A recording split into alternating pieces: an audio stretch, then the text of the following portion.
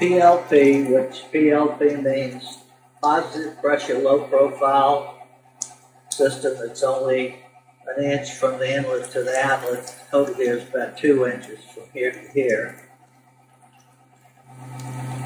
Okay, you have a float in there that as the condensate comes in, the buoyancy up on the float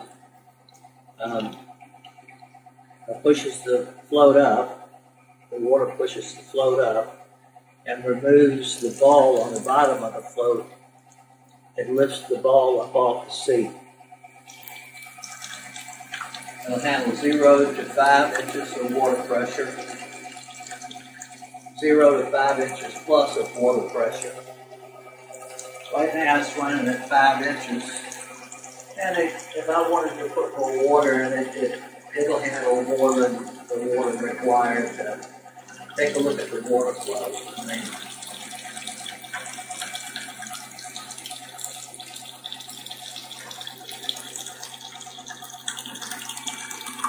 It'll take a lot of water.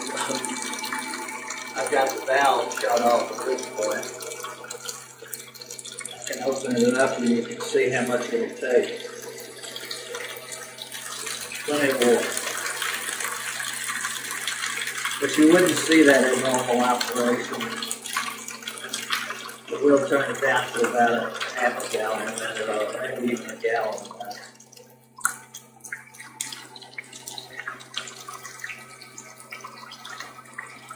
Okay, we got a clean out plug here. We're using a rubber plug because it's easier to remove and replace.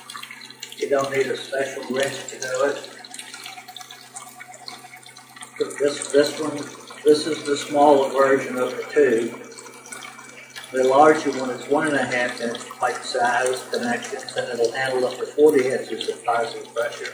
This is 3/4 of an inch connection. It'll handle 5+ inches of water column positive pressure.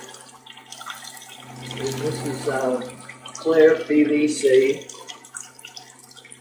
You can see where the water level is on the float.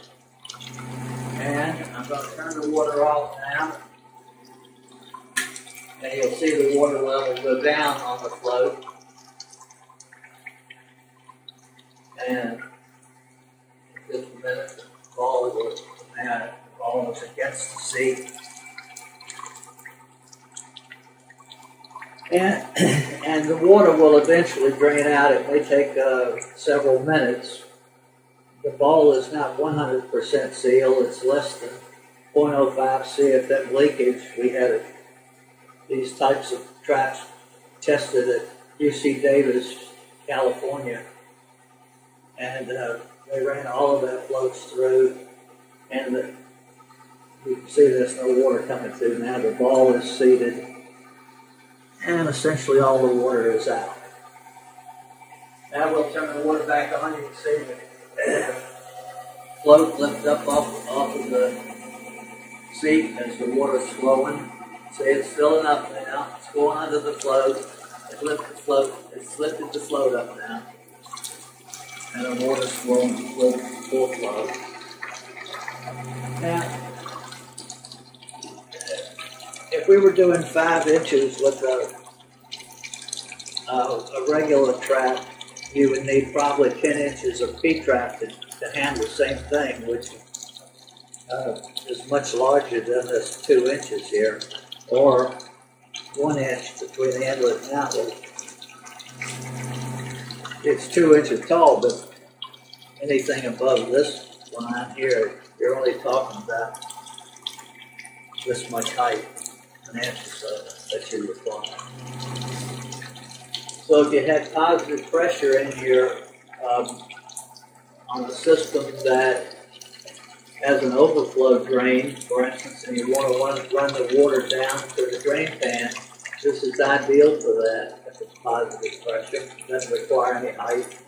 You're just running out of the overflow drain out and down into the pan under the unit.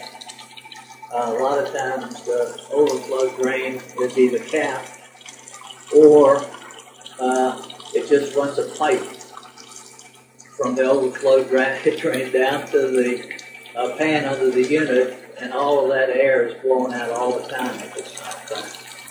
And this makes me a convenient way to track it.